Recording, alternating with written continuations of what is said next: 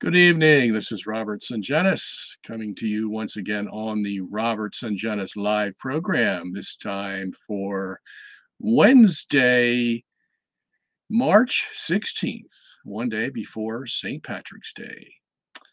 Glad you could be with us here tonight. We had a little technical difficulty at the beginning, so if that scared you away, please come back, call your friends and neighbors, and tell them everything's okay. As you know, this program is set aside for you to ask your questions, give your comments on any topic whatsoever. And I, as my role as host of this program, will endeavor to answer your questions to the best of my ability using our Catholic faith, the Bible, tradition, the saints, the doctors, the philosophers, the councils of popes, and just about anything I can find to help you walk away satisfied that your question has indeed been answered. We come to you every Wednesday from 8 p.m. to 10 p.m., unless something happens, and something almost happened tonight, but we fixed it. So here we are. I'm still getting used to the changes that everybody makes on their programs and their platforms and all kinds of things. It's a whole new vocabulary, a whole new world to get used to. But the march of progress leads us on, and here we are. So before we get into our questions for tonight, I do have two issues to cover. One is two questions from somebody, and the other is a question from last week that I told the person I would be investigating, and that dealt with Tobit, a question from the book of Tobit. Now, I don't know if you've ever read Tobit or not, but that's in the Old Testament. Don't try to look for it the new. And kind of an interesting little story about Tobit, very faithful man of God. But the question was, if I remember correctly last week, can demons marry humans? And my answer was no. And he also wanted to know if that was true, if there's a mistake in the Bible. And I said, no, there's no mistake in the Bible. And then I told him I would go look at the passage and see if there's any difficulty there. And I did, and there's no difficulty. For those of you who want to know, this would be Tobit chapter 6, verses 13 to 15, I believe it was. And in that story, all that's happening for those of you who are interested in Tobit is that the man is complaining that if he marries this woman, he might die because 7 of her previous husbands have died. And that was caused by a demon. And so I don't know how the question got formulated where the demon could marry this woman, but that has nothing to do with what Tobit's going through at this point. And the angel Raphael tells him how he can avoid the demon killing him if he marries this woman. So that's all that's to the story, nothing more. And so I hope that clears up your confusion. We did have a question from another patron, and it has to do with Fatima. And here it goes. You stated on several occasions that Pope John Paul II didn't have any explicit command from heaven to do his consecrations, including 1984, and that such attempts at these consecrations are somehow superfluous. How do you know this? Or is it simply because there is no record of Sister Lucia stating as much? Further, even if there were no actual request from heaven, would they not at least carry some grace rather than being superfluous, as well as those by his predecessor, Paul VI, and successors, including Pope Francis? Okay, and there's another question, but let's deal with this one first. Heaven can do whatever it wants to do. Okay, we just don't have any evidence that from heaven. I mean, because if you're going to question me, that's okay, but heaven hasn't given us any information to answer your question. So it's like, who knows? Okay, who knows whether heaven would give a grace or it did give a grace to John Paul II because he did a consecration. Okay. We just don't know. I'm sure it's possible. Okay. Um, so that answers that part of the question. And then you asked me, heaven um, I say heaven did not communicate with John Paul II. And you asked me how I know this. Well, because if heaven was communicating, John Paul II would have said so, or Sister Lucia would have said so. If we still have the real Sister Lucia, which I brought up last week as another problem area. Okay, they would have said so, but they haven't said so. So the logical conclusion is heaven hasn't communicated with us. And the last time we know that heaven communicated with Sister Lucia was 1952. So, and that brings us back to the whole Pius XII thing, which is the point I was trying to make last time, which was, look, we know heaven was involved then because Jesus appears first to Pius XI to tell him to do the consecration, and he never did it. And then Jesus appears with Sister Lucia, and she consults with Father Consalves, and they figure out a plan. Let's ask Jesus if he'll accept a consecration of the world from Pius XII. And and they go to Jesus, and he says, okay, but you at least need to mention Russia. And they bring that back to Pius XII, and he fails to do it. And then Jesus says, well, because you failed to do it, the war is going to go on 2.5 more years. Otherwise, it would have stopped immediately. And the conversion of Russia, that was supposed to happen at the same time, that's not going to happen till later because you did a halfway job on this consecration that you were supposed to have done correctly in 1942. And then, so we know heaven's communicating with the Pope, with Sister Lucia. We know it's the right time. The 30s and 40s when Russia was at its peak in atheism and even gotten worse from 1917 through 1929. So all the cards are in play. I mean, it's an easy analysis if you want to look at it from a logical point of view. You don't have to strain here or there. Is heaven communicating or not? I mean, it's clear as day, heaven's communicating. And then heaven communicated again in 1952 in April. May of 1952, when Our Lady came to Sister Lucia and said, tell Pius XII, I'm still waiting for the consecration of Russia. And then he did it 2 months later. So again, it's clear as day that heaven's communicating. And since heaven didn't come back after 1952 and say, Pius XII made an error, we have to do it all over again, heaven didn't do that. So we assume heaven accepted it. Because when heaven doesn't accept it, we know what happens. Jesus comes and says, okay, you didn't do it right. Here's the punishment that's going to happen. You're going to go through war for 2.5 more years, and the conversion of Russia is not going to come until later, way later. Okay, so when we don't do it right, heaven tells us. When we do it right, they keep quiet, and we go on. Okay, so those are facts. That happened. We don't have to make up any stories or gap fillers or, try to make an excuse for why John Paul II's not mentioning Russia or this or that.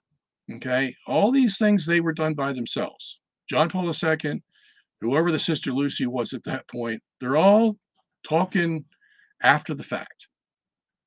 And it does, there's no authority there from heaven that we can back it up with and say, oh yeah, these people are talking for Jesus. Nothing. There's nothing there. Plus, we got the Sister Lucy changing her mind in the 1980s about whether the consecration was good or bad. So that stinks to high heaven. And anybody worth their analytical salt's not going to let that pass without some critical thoughts. Now, of course, that all leads us to Pope Francis. Let me see if this second question deals with Pope Francis. Uh, no, but I'm sure that question's coming tonight.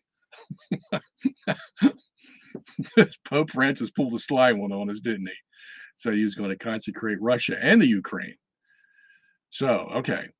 So, I mean, again, if you want my opinion on it, here it is.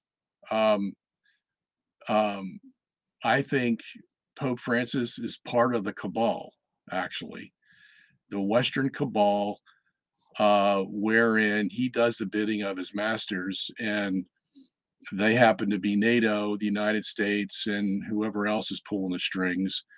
And when the Ukrainian, leader asks, or the not the Ukrainian leader, the metropolitan or whoever, Kirill, I think it was, who asked the Pope to do a consecration of Russia and the Ukraine, and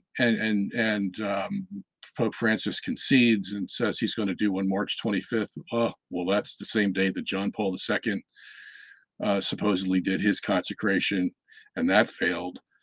To me, this is all theater. It's all theater. It means nothing. Now, our questioner said, could God give some grace for Pope Francis when he consecrates Russia and the Ukraine? God can do whatever he wants. Okay. But I mean, if this is being touted as the fulfillment of the 1929 request from Our Lady to consecrate Russia, if you do it under that pretense, heaven is just going to turn its face away and say, you're just a bunch of liars. Okay, look, this has already been done. It's all been taken care of. So let's not form these theatrics and try to make it look like, wow, after how many years? 90 years, 92 years, 93 years, we finally get on the track. And, we're going to do the consecration of Russia. These are the henny pennies walking around the world thinking because, Russia is going into the Ukraine, the end of the world could be here, everybody's clamoring, and all the Fatimists are coming out and saying, oh, well, see, that's what happens when you don't do the consecration of Russia, blah, blah, blah, blah, blah. And nobody bothers to look at what's really happening in this area. And it's been happening for quite a while. And the culprit in this is not Russia, it's the United States. Okay, they've been pushing their muscle around for decades, and they want this hegemony all over the world. They want the dollar to be the reserve currency so they can control the world, all the bankers out there. And now there's a hint that Russia and China, perhaps Iran and Brazil and some other countries might form a new monetary system that they don't have to depend on the U.S. reserve dollar. And the U.S. sees that its power is shrinking over the world. And in order to keep that going, what do you think we go into all these countries for? Take them over and put in puppets for us? Because we keep the reserve dollar going. That's how. Because if they have to use our money and we control the money, well, we control the world, basically. Okay? And with all that money, we buy a big army to defend it so nobody takes it away. That's what NATO is. Okay? Now NATO, there's two countries left. What? Belarus and Russia? China also, who aren't part of the reserve dollar system. And so what do you think the U.S. is going to do to keep the hegemony going? Yeah, they're going to go in there and try to take over Russia or make Russia look like the big boogeyman. And so they can put the nuclear facilities on the border of Russia, which they've been planning and doing for the last, decade or so. Okay, they took out the duly elected Poroshenko in 2014 and stuck a puppet in there, Zelensky, and so they could do what they wanted to do in Ukraine. Okay, so they're not fooling anybody. Anybody who knows their salt about this knows what's going on. It's just another push to put the pressure on Russia so that they can break up this Russia-China deal that's going on. So everything reverts back to the US having control over everybody. Okay? That's what's going on. And Putin told them this. If you start putting nuclear facilities in the Ukraine on our western border, okay, you can depend upon it that I'm going to go in there and clear them out. He told them that long time ago. And so what did they do? They went and did it. And he did exactly what they knew he was going to do. Go into Ukraine and take them out, along with some other stuff like, child trafficking and all kinds of dirt that's going on from Western society that is now trying to infiltrate into Russia. And Russia's trying to clean up its act. They've been doing that for the last 30 years, and they've been doing a pretty good job of it, morally speaking. So who's the big bad wolf here? It's the United States. Russia's just trying to defend themselves. If somebody came and put a gun to your head and said, this is what you're going to do, and that's what the US is doing to Russia right now, putting a gun to their head and saying, you're going to do what we want you to do. And Russia takes the gun from the guy's hand and shoots him in the arm or the leg and paralyzes him. Okay, well, that's their right to do. We did the same thing with Cuba. When the Russians were over setting up nuclear facilities in Cuba, same exact thing the US is doing in the Ukraine and pointing them toward Russia. That's the gun pointing at their head. What did we do?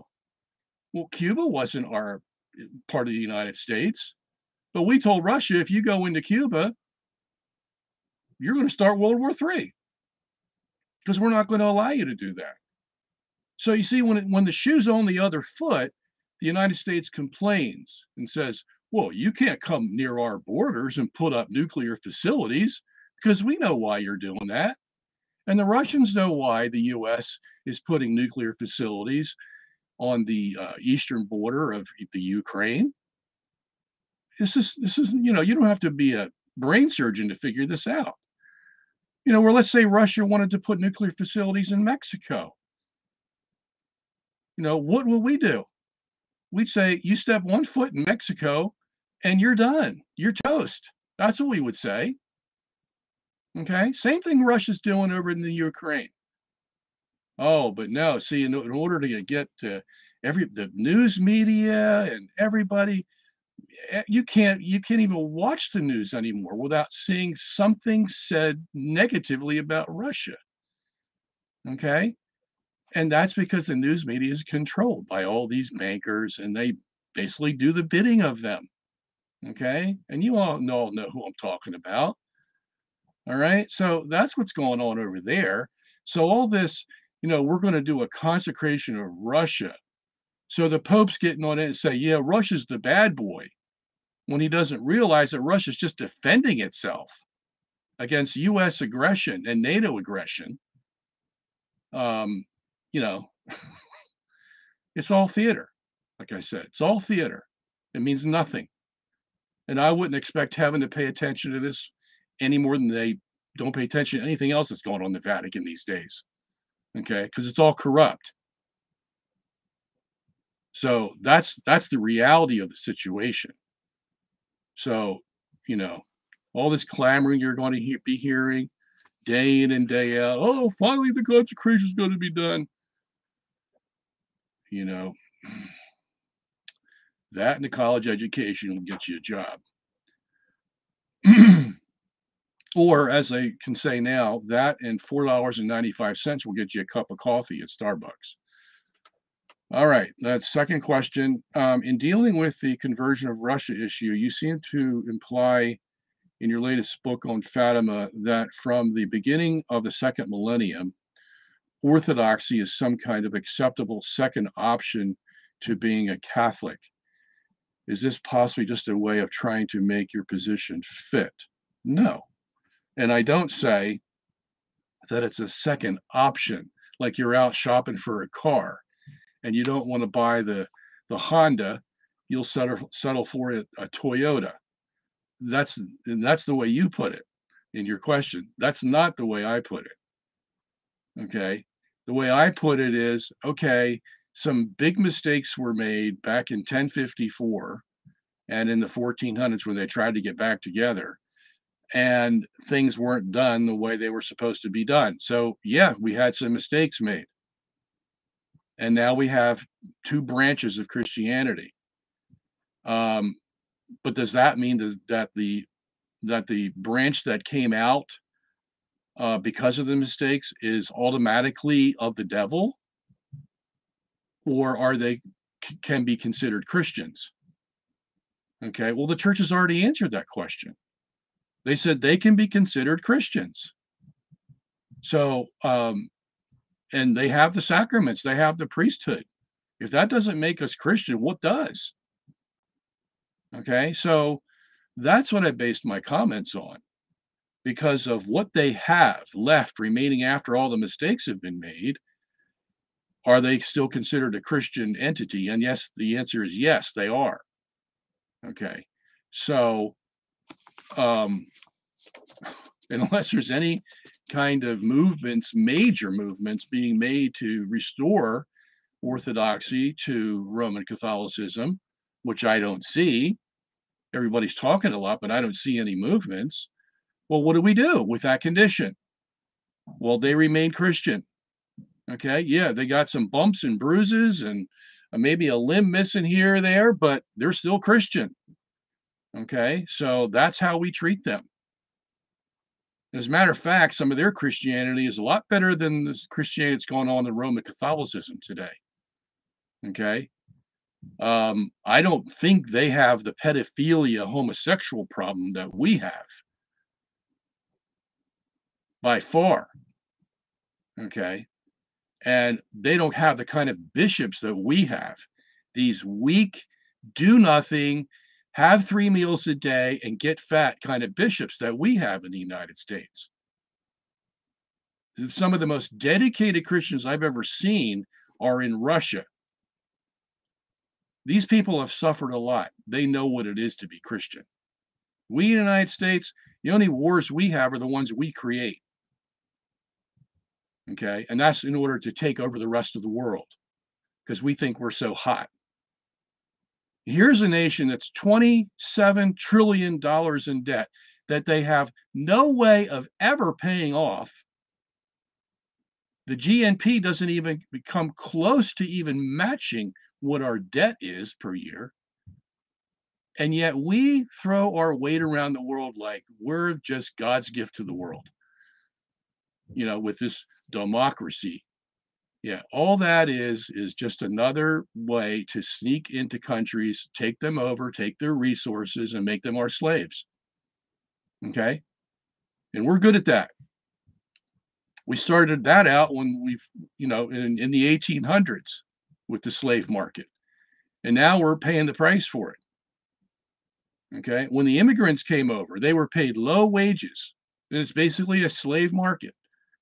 So the capitalists that came over here, boy, they've been enjoying it and making everybody else their slaves, including the rest of the world. And they're not going to be happy until they take over the whole world. And that's what they're trying to do to Russia and China today. Okay? And Russia and China are saying, you know what? We're going to draw our line in the sand. And this is one of those moments where Putin is drawing his line in the sand and you're not going any further. And if you try to go any further, then you're going to start World War III. Okay?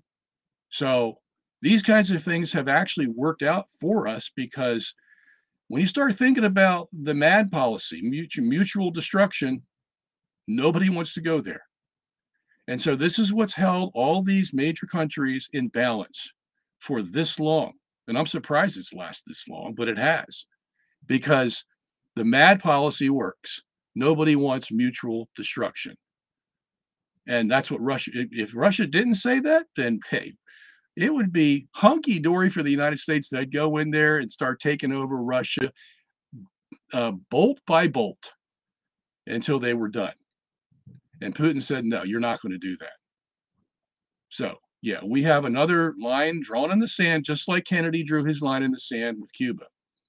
but the shoe happens to be on the other foot now. Okay. So all this, consecration of Russia, like Russia's the big boogeyman. No, Francis doesn't have a clue. Again, what the real story is. Okay. And probably because his advisors are, telling him a pack of lies. All right. So, all right. So I answered the orthodoxy question. All right. So let's go to our board here. John, you can bring up the first question for tonight. Okay, Dr. Sungenis. Oh, sorry, I haven't figured that out. John, I guess you haven't figured out a way to put those questions up on the top, huh? Which would be a lot easier for me. I heard debater Darth Dawkins, Protestant, say recently in a debate that Catholicism teaches God's existence is highly probable, not certain. Is there any truth to that? This is how rumors start. No, there's not 1 ounce of truth to that at all. Okay. There's 2 sources from how we know God exists. One is revelation, and the other is reason. Okay. Neither one of them say that it's a probable certainty. Okay. John says, you scroll with your mouse to the top. I'm going in order that they came in. Oh, okay. Yeah, well, I like you better putting the questions up there, John, because it makes it move real fast. So, let me see here.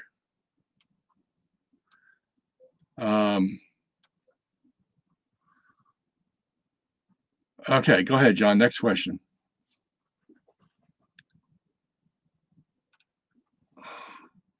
Robert, dare we hope that Pope Francis and von Balthasar are right and all dogs go to heaven?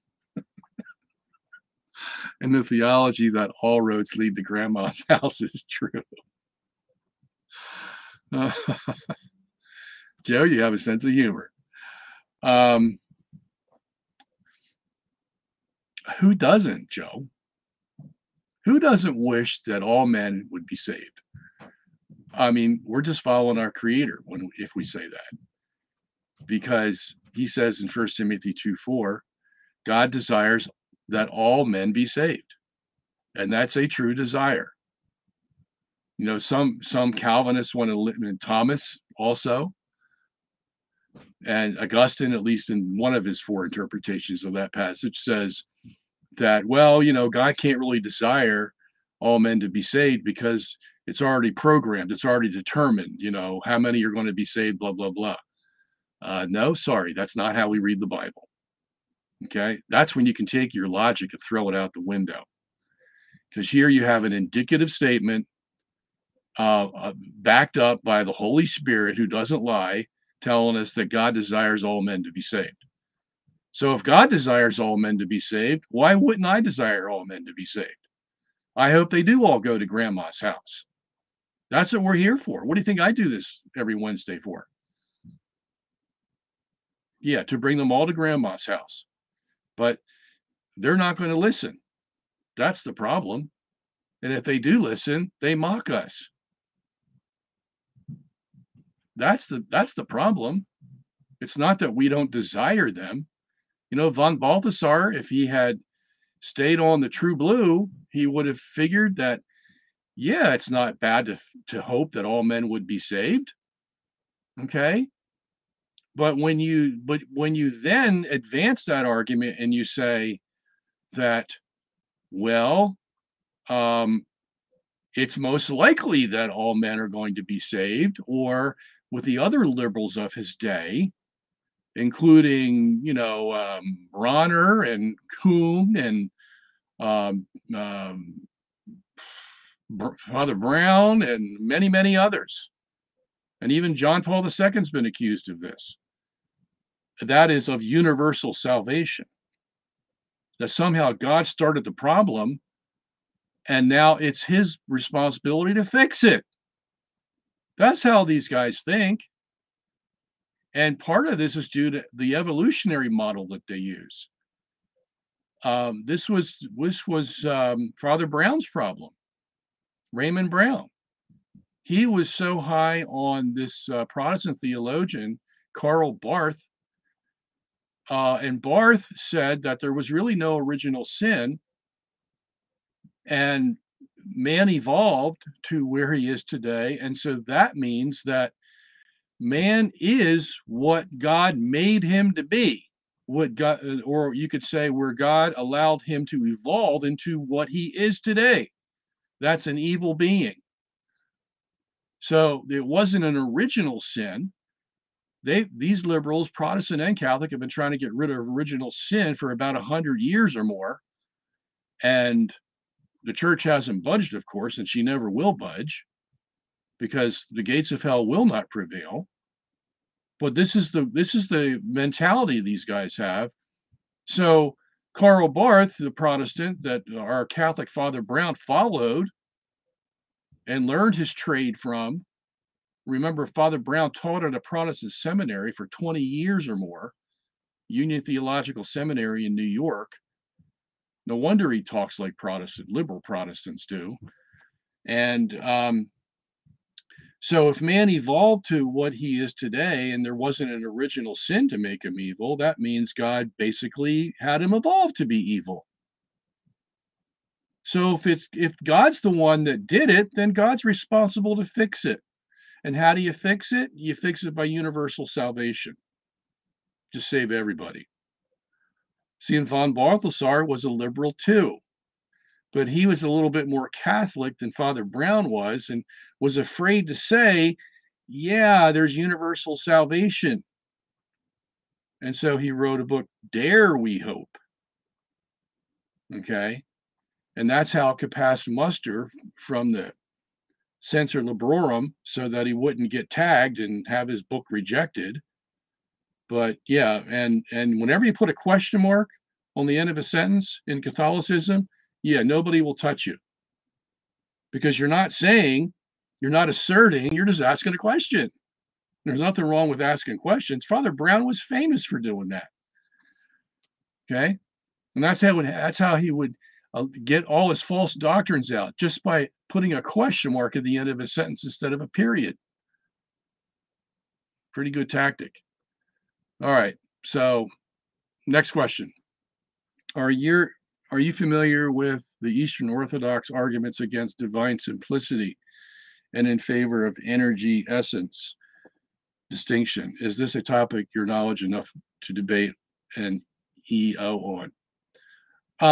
Well, I'd have to brush up on this, but the way I would see it,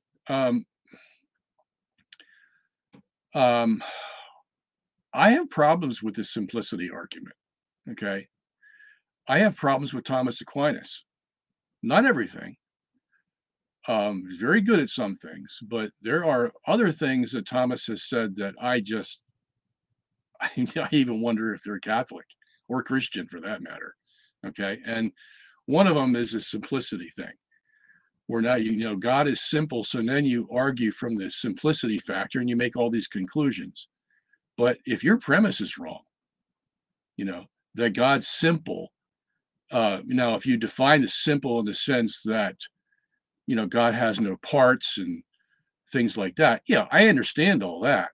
But it's the extrapolation from that premise that I have problems with Thomas.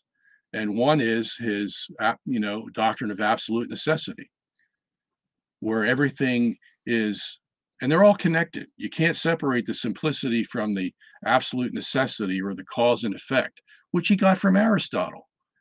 Okay.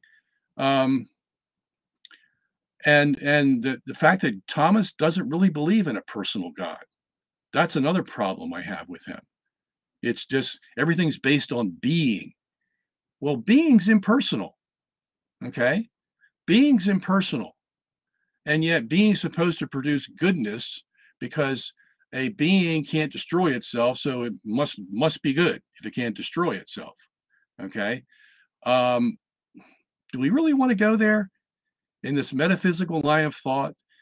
And then we cut out half of what God is, and that is he's a personal being, and that's why he makes personal creatures made in his image. So, you have a problem there with the whole being argument. And all the Thomists do the same thing. Everything's based on being. And if you talk to some of these guys, they have no emotions. They have no um, personal understanding of God. They're the people that tell us we can't even talk to God, or God doesn't talk to us because he's so other. He's so beyond what we can think. And is that really the God of Scripture? Is that the God of Catholicism? I don't think so. And so this whole simplicity, being, absolute necessity argument that Thomas gives, I think takes us further away from God than brings us closer to God. Okay. And I could go on and on about that. But John, could you bring up that question again? Because I just want to make sure I got all of it. Yeah. So the energy essence thing, wherein now the energy of God is not different from God, but it's how God expresses himself.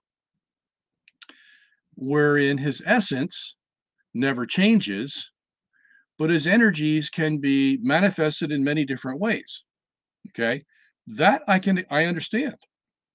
And I see the value of that in trying to understand God, if you want to look at him metaphysically. Okay. But what I'm saying is, look, you just take God at face value. You know, you read scripture, you read the fathers, and you just take God without having to try to explain everything, because you're going to end up going off the deep end if you try to explain everything. And you know what? Our feeble minds can't figure it out. And the proof of that is you've got a lot of competition with Thomas. You've got all the people on the other side of the fence, including the Molinists, who are probably halfway between. And nobody's really ever figured it out. With all the explanations everybody's offered, they've never figured it out. Okay? And you either end up like Thomas or John Calvin or Martin Luther, where everything's absolute necessity, all cause and effect, and everything's predetermined, like somebody wrote out a script. Or the other side of that is we all have free will, and God just plays a little part in that, and that's the other error, of course, that you go into. But nobody's ever figured it out, and nobody ever will. Okay, so even answering this question bothers me, because dealing with all these metaphysical things, there are so many contradictions in metaphysics that it's almost laughable. Okay. So I have a tendency to try to stay away from it, because I never come out joyful when I'm reading metaphysics. I always come out with another question, is what I come out with. And that's not satisfying. The God of love and joy and peace is satisfying to me. Okay. And basically, that's all we're really going to understand in this life until we see God himself, and he can explain it all to us. All right. Next question. Didn't Jesus defend Tobit to the Sadducees? He told them they were ignorant of the scriptures. Well, Jesus didn't quote from Tobit, okay, but it is interesting that the seven husbands that this woman had matches the number seven that Jesus uses, or no, that the Sadducees use when they're trying to trap Jesus. So, they think if they make it more complicated than saying one or two husbands, that Jesus is somehow going to, be flummoxed, that he won't be able to answer them. But, you could say 17 husbands and it wouldn't make any difference. So Jesus wouldn't go back to Tobit because Tobit doesn't give an answer to that question. The only thing Tobit's worried about in that section we just read is if this man does marry this woman and becomes her eighth husband, will he be safe from this demon? That's the only question involved there. So we can lay Tobit aside. What's interesting about Jesus's whole answer is that he says, "You don't know the scriptures, and you don't know the power of God." Now, the power of God is mentioned because that is the source of where we are going to get our new spiritual bodies from. See, right now we have our soul is saved, our spirit is saved because we've been baptized, but our body is just as good as dead. Okay. And so we need a new body. We need a body that is incorruptible, as Paul says in 1 Corinthians 15. So that's what God is going to give us. And Jesus gave us a glimpse of what that's going to be like on the Mount of Transfiguration when his clothes were gleaming white and his face was like the sun. And the way the different gospel writers describe it is just amazing. And the apostles are scared out of their wits. They don't know what's going on. But that's the example that Jesus is giving us of what we're going to be like, because we're going to be just like him. Okay. So that's the power of God that Jesus is referring to when he says the Sadducees don't know the power of God. Okay. And then he says to them, you don't know the scripture. Now, this is interesting because in that passage, the Sadducees, and the Sadducees, you have to understand, they only believe the Pentateuch, the first 5 books of the Old Testament. The Pharisees believed everything, the wisdom literature, the poetry, everything, but not the Sadducees. So the Sadducees, and they were like the aristocracy of the Jewish society, the Sadducees. They were, like the untouchables. You know, the Pharisees were more of your common heretic, and the Sadducees were more sophisticated in their heresies. But they had their heresies, and here was one of them. They didn't believe in the resurrection. Okay. So they get this obscure passage from Deuteronomy 25, verse 5, which says that if a husband dies, the brother has to keep his seed going, and he marries his wife, the brother's wife who had died. And so the Sadducees try to make this thing about that passage and say, well, she had 7 husbands who died. So who's going to be her husband in the afterlife? Okay. Now, this passage, Deuteronomy 25:5, says nothing about the afterlife. That's number one. And so the Sadducees think they're really cool because they can go and extract this very important information about whose husband she's going to have in the afterlife, knowing that they don't even believe in the resurrection. So in their minds, there is no afterlife. Okay. But this is in the Bible. And so they twist it to make it look like there's going to be this problem if there is a resurrection, because now we can't figure out whose husband she is, or what husband belongs to her. Okay. So you can just see Jesus going, oh my gosh, how long do I have to put up with these people? I mean, come on. You pick this obscure passage out of the Bible and try to make it into an issue about the resurrection, and the passage has nothing to do with that. And then you don't even know the power of God, because look, we're not going to be marrying in heaven. We're going to be like the angels, Jesus says, okay, who don't have to, to get married in order to reproduce, because this is it. Whoever's saved from this earth, that's it. We're not going to be populated by any more human beings. We're it. And that's why, we shouldn't be practicing contraception, okay? Because we are making citizens for the kingdom of God. And this is it. We've got one shot at it on earth. And so if we're, thwarting God's plan by having just 2 or 3 children, well, we're going to pay the price for that in eternity.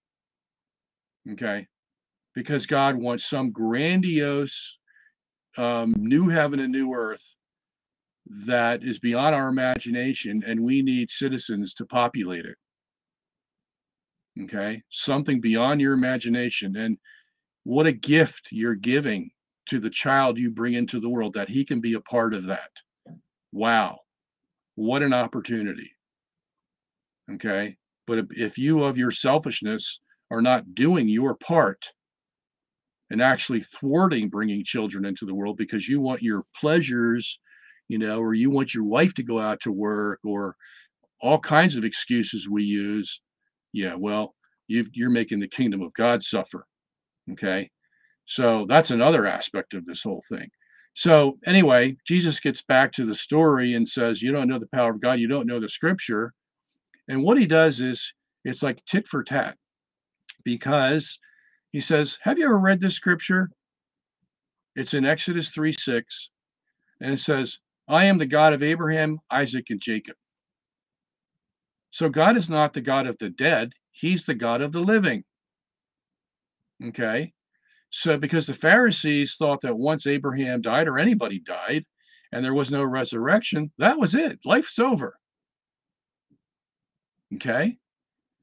They don't explain where Abraham's soul goes, but if there's no resurrection, who cares?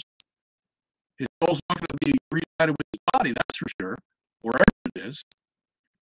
So what did Jesus do? Well, he used a very obscure passage, Exodus 3:6, to try to prove the point to the Sadducees. And that's just tit for tat, because the Sadducees had tried to do the same thing to Jesus. Use this obscure passage in Deuteronomy 25:5 to try to make their point about the resurrection. And of course, Jesus deflated that one. He goes, okay, while we're on obscure passages, check this one out. Here's Exodus 3:6. I am the God of Abraham, Isaac, and Jacob. Okay, so in other words, the logic that flows from this, the deductive logic, is that if they're still living and their body's in the grave, well, what does that mean? It means their soul is living, and it's living with God in heaven. Okay, and it also means that they're going to have a body to be reunited with their soul, to be a complete personality. So just by the fact that they're living now means that they're going to have a body so that they can live in the new heaven and new earth for eternity. Okay? From this very obscure passage in Exodus 3:6. Now, Jesus could have used a number of passages in the Old Testament to prove the bodily resurrection. He could have used Daniel 12:2. Very clear about the future bodily resurrection. He could have used Job 19:26, where Job says, in my body I will see my Redeemer. There's another passage too.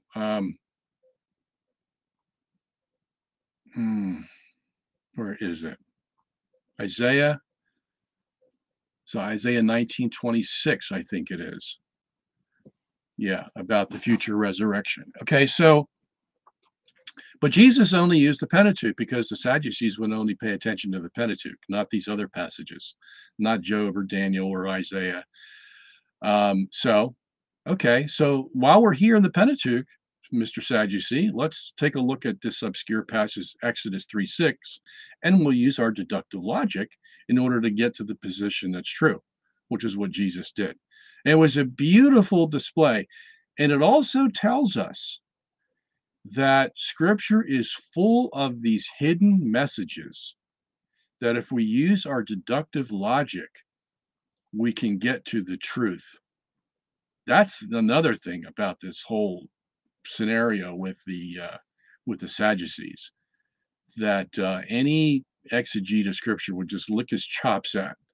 and say, wow, it's like an ocean under the ocean, you know? It's amazing. So anyway, let's go to our next question.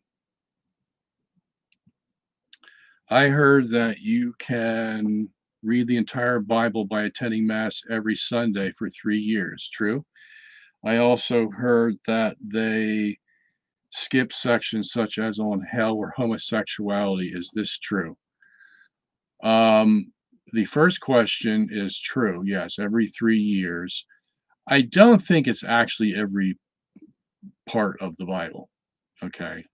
Um, because yeah, that would take a lot more than 3 years, I think. Um, although it does come close, okay, to having the complete Bible there. But you're not going to hear, Leviticus chapter 1 in your Old Testament reading. You're not going to hear Numbers 1 or 2 or 3 in your Old Testament because these are genealogies, and chronologies. You're not going to hear that. So those are taken out. Okay. You might get the tail end of one or the beginning of one, but that's about it. Okay. But most of the Bible there is there for 3 years. Taken out once on hell or homosexuality. I have not heard that, and I don't think that's true.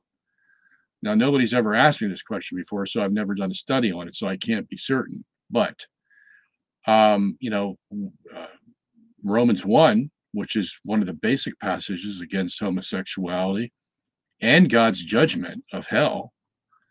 Yeah, I remember reading that in the Mass many times. Okay, at least once every 3 years. So yeah, so I can't say that what you're asking is has any truth to it. Okay, next question. What do you think about Carl Bow's model of the firmament? He says it is both an expanse, positron lattice, and dome. He calls the latter a microcosm of the firmament. That is, he's calling the positron lattice a microcosm of the firmament at the end of the cosmos. I don't know what you mean by the end of the cosmos. Okay. Um, I would say this. It is not a dome. Okay. That is an idea that was foisted upon an interpretation of Genesis 1 by the liberals who want to make the Genesis writer some kind of ignorant person who doesn't know anything about science, as if everything that's written in Genesis 1 has to come from the knowledge of the Genesis writer. Okay. Whether it be Moses or somebody else really doesn't make any difference. Of course, Moses doesn't know about the cosmology, but God does. Okay. And Moses wasn't there in the creation days anyway. So it doesn't make any difference what kind of knowledge he has from his own experience. Okay. Inspiration of the Holy Spirit in writing scripture is not limited to man's knowledge. All that man's knowledge has to be comprehensive in order for the Holy Spirit to work through the vocabulary of that man and write, as our encyclicals tell us from many popes, what God wanted to put in Scripture. Okay? So we're not bound by Moses's knowledge of cosmology. God's the only one that was there when he created, and he knows how he put it together. So we're not stuck with this idea that the firmament is a dome. Okay? As a matter of fact, it doesn't make any sense. Because Genesis 1:20 tells us that the firmament is where the birds fly. They fly on the face of the firmament. Okay, face of the firmament. So that's the lower extremity of the firmament. And if the firmament is space, well, the lower extremity of that space is, of course, that which is nearest to the earth. And that's where the birds fly. That's where they live. Where birds walk on the ground too. Okay. So that's the firmament. But it also says in Genesis 1:14 that the sun and the stars and the moon were put in the firmament. But that's outer space. Okay. So it doesn't say they were put above the firmament or underneath the firmament. It says they were put in the firmament. So ben rakia would be the Hebrew word. The word ben is the preposition in. So it's in rakia. That means in the firmament. Not above it, not below it, in the firmament. The only way that you can have birds fly in the firmament and the stars in the firmament is for the firmament to be what? The whole universe, not a dome. Okay, not a dome. I think Carl is too fixated on the liberal interpretation of Genesis 1, but they're trying to do away with Genesis 1 having any scientific validity at all. And that's why they want to get rid of, they want to put in this idea that the firmament is a dome, because it makes the Genesis writer look stupid, makes him look primitive. And we all know better than he does today, you see, because we believe in the Big Bang and the multiverse and all this kind of garbage. Yeah, if they had paid attention to Genesis, they wouldn't have all the problems that they have today in trying to keep their Big Bang together, which is another story altogether. Now, regarding a positron, he probably means electron-positron lattice, okay? Because you just can't have a positron lattice. If you had just a positron lattice, it would blow apart, because the positron's a positive charge, the electron's a negative charge, and they join together, okay? And this is an interesting little story here, because in 1929, Paul Dirac, very famous physicist, had predicted that we would find the positron. Nobody had ever seen it before, but he predicted that we would find it. 1929. That's how good physics was, that you could predict the existence of a positron and nobody had ever found it yet. 3 years later, a guy named Carl Anderson found the positron. They put alpha, I think it was alpha particles in a, and that's just a helium nucleus. They put an alpha particle in bubble chamber, and they bombarded it, broke it apart, and they had some bubbles go left, some bubbles go right. The ones that went left are the electrons. The ones that went right were the positrons. Okay, and that's what they would normally do. They would go away from each other because, you know, they would take a different path because one's negative and one's positive. But if there's no disturbance, then together they stay fine. And that's the way they were originally, until they got broken apart. Okay, so they had a big battle at this point, because they knew that when the positron broke apart from the electron, it created 1.0 million electron volts, 1.05 million electron volts. And they knew that if they got an electron and a positron, and they put in 1.05 million electron volts, the positron and electron would come back together. Okay.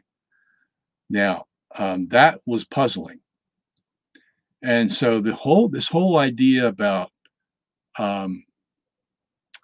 creating matter and destroying matter came from this puzzle of the electron and the positron. So instead of saying that when the electron and positron came back together, it created matter, the other guys were saying, no, it didn't create matter. The positron and the electron were always there. And the way we found out they were always there was because if you put 1.05 million electron volts in any open space, you're going to get an electron and a positron come out of it. The other guys were saying, well, that's creating matter. You stick an electrical charge in the air and you get the electron positron, that's creating matter. No, I mean, it means that the electron positron were already there, and the 1.05 million electron volts made them come apart.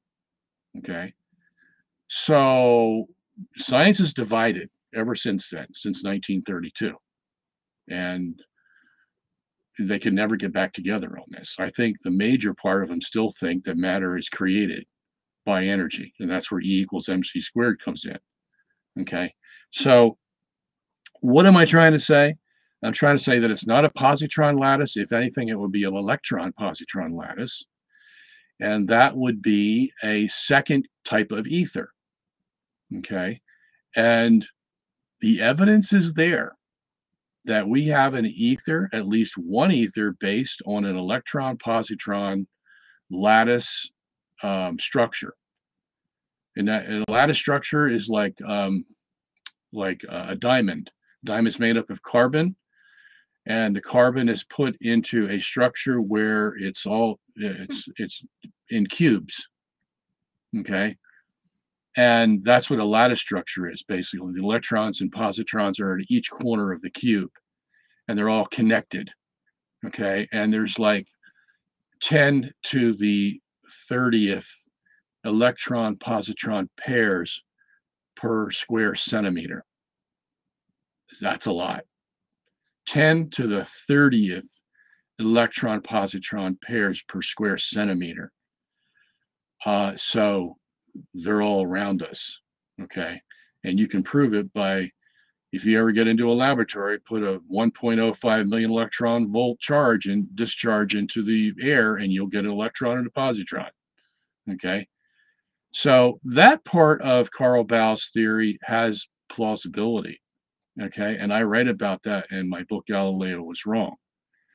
The basal ether would have to be the smallest possible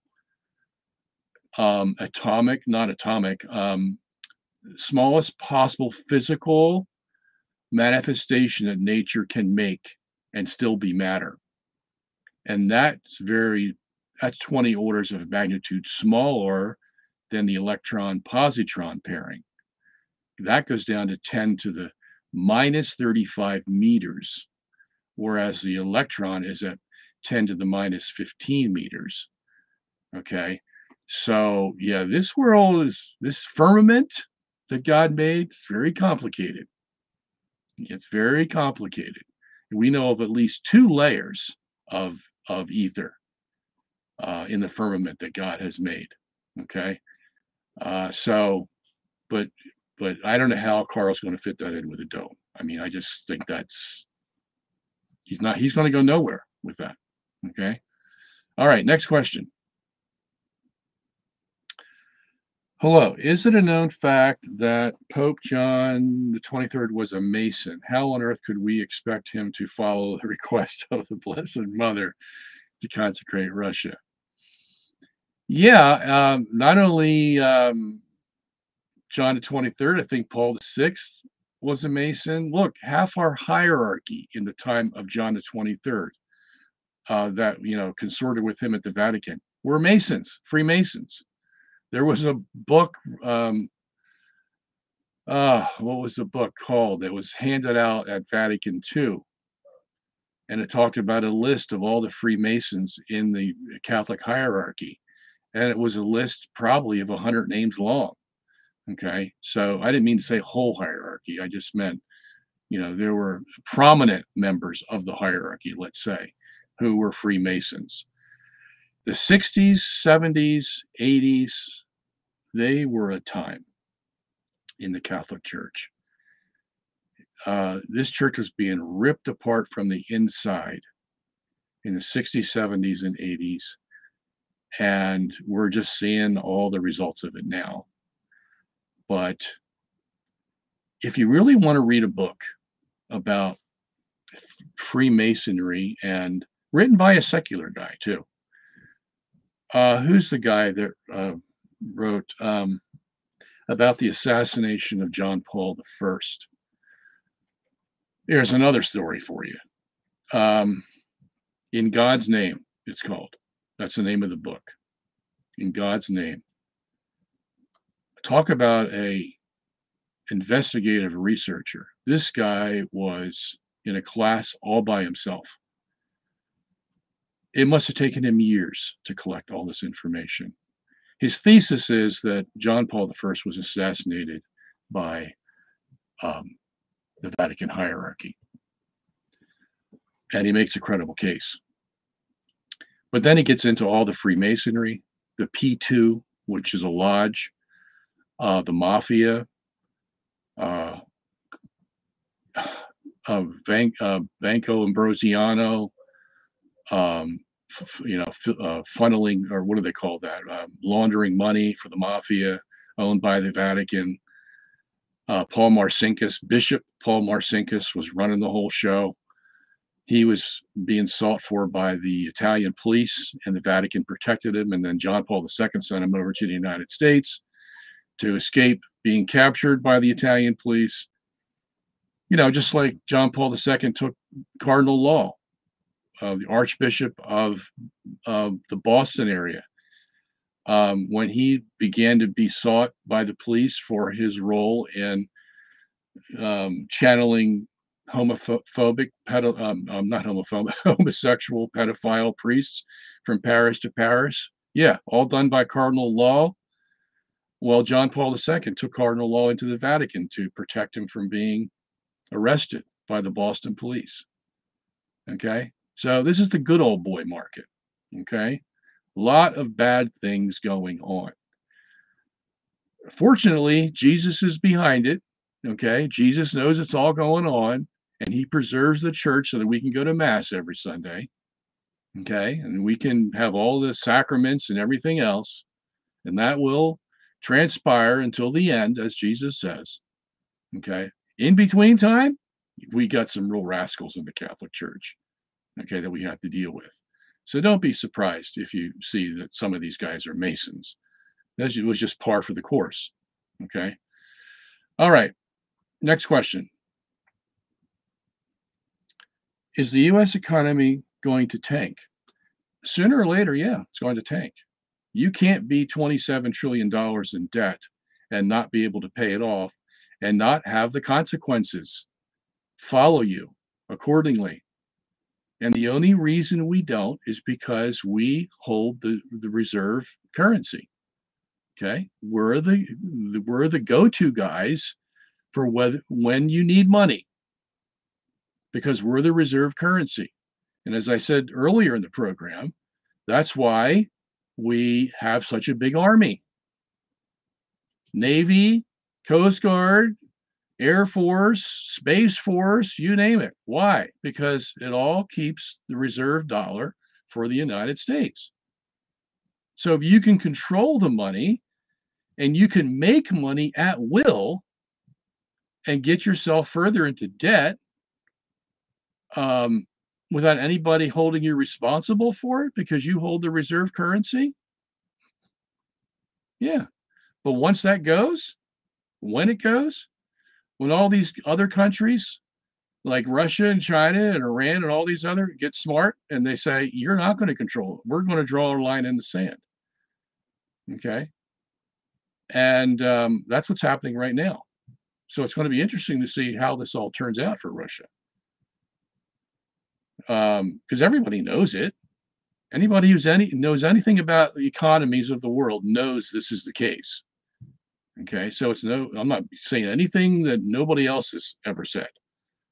It's just a fact of, every once in a while, we need to, as Orwell said, go back to the beginning and read it all again and find out what's going on, because it's unbelievable how we've gotten into this mess of 27 trillion.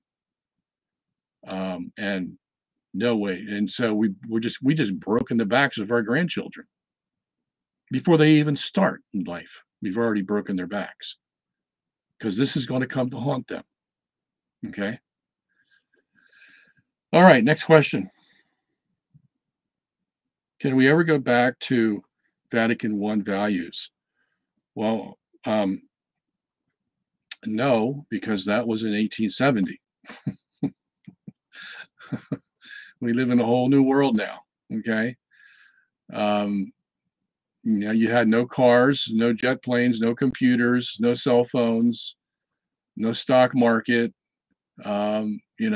Everything's different today.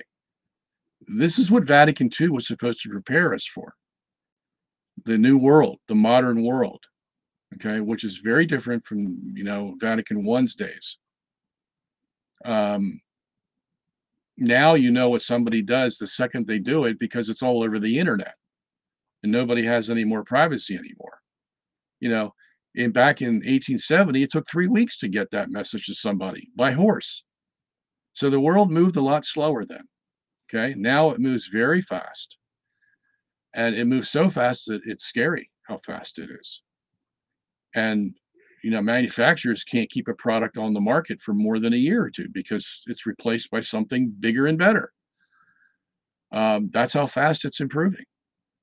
Well, when the computers first came out, I had a computer back in what, early 1980s that was 20 megabytes in memory. 20 megabytes. Now they measure your bytes in what? What's the next one after gigabytes?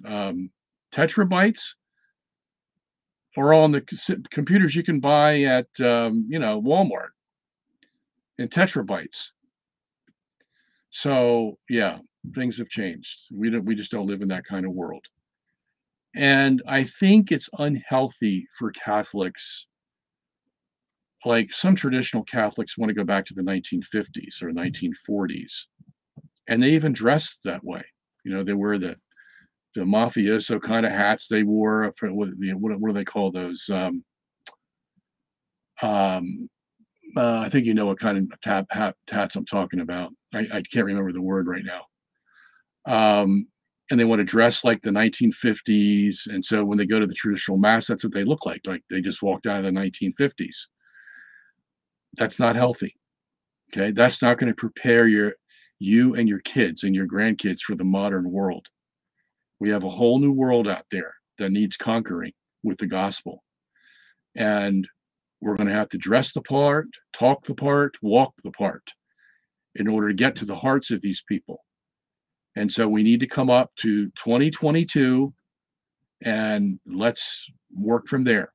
Okay, that's what Vatican II was trying to do, is prepare us for this avalanche of modern thinking, modern technology that is, as Daniel said in Daniel 12, knowledge will increase, and boy, has it increased. Okay, from 0 AD or 1 AD to 1800 AD was a drop in the bucket compared to how the world has progressed since then.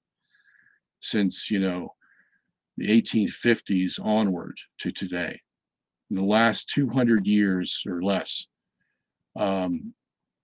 we have advanced further than all of human civilization has ever even dreamed of, much less done. So that's the kind of world we live in. So no, we don't want to go back to Vatican I. And as a matter of fact, Vatican II understood we have a whole new set of moral problems that never confronted Vatican I. And we have to address them in the modern age, like surrogate motherhood or, artificial insemination or, all those kinds of things. These are all new. Whoever would have thunk? Transgenderism is another one. Okay. Whoever would have thunk that somebody's hormones could be reversed to make them look like a female or act like a female, and surgically given female organs? Whoever would have thunk that? Okay, but that's what we have today. So there has to be moral decisions made on those. In vitro fertilization, euthanasia. You can kill somebody within seconds today just by giving them a shot of cyanide, or put it in a pill. There's more ways to kill people today than you can shake a stick at. So all these have to be examined by the church. And that was not the era of Vatican I. Okay? All right, next question. If you can predict Earth's orbit using your Newton's physics, can't that be equivalent to predicting the sun's orbit around the Earth in the geocentric model since they're kinematically equivalent? Well, of course. Yeah. I mean, the sun's going to go around the Earth in the geocentric model in 23 hours, 56 minutes, and 4.09 seconds every day. And the sun's going to go around, or the stars are going to go around the Earth.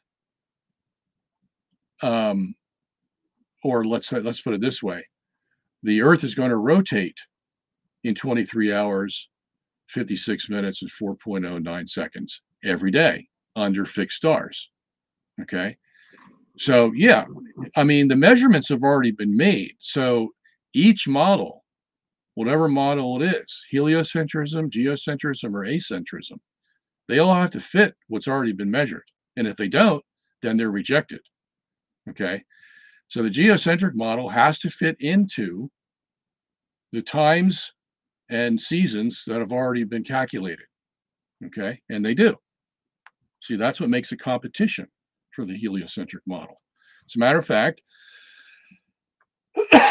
we can explain why these times and seasons work so well in the geocentric system, better than they do in the heliocentric system.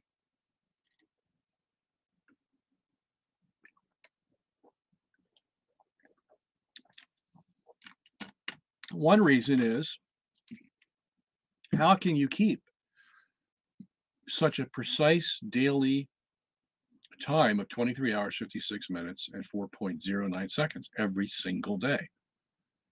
How do you do that with an Earth that's rotating? It would be impossible. It could keep it for a while, but then it's going to slow down because it has too many gravitational and inertial forces inside and outside that are trying to slow it down. Okay. And sooner or later, it's going to succumb if you have a rotating Earth. A rotating universe, you would never have that problem because the universe is so big and massive. I'm talking about mass, that its angular momentum is unstoppable. Okay. Once you start that thing spinning, it's going to go on and on and on and on, and it's going to go on at the same rate every single day. That's a stable universe. Okay. So we have one up on the heliocentrist. That's it. We have a much more stable universe. And we can explain a lot more things than they can.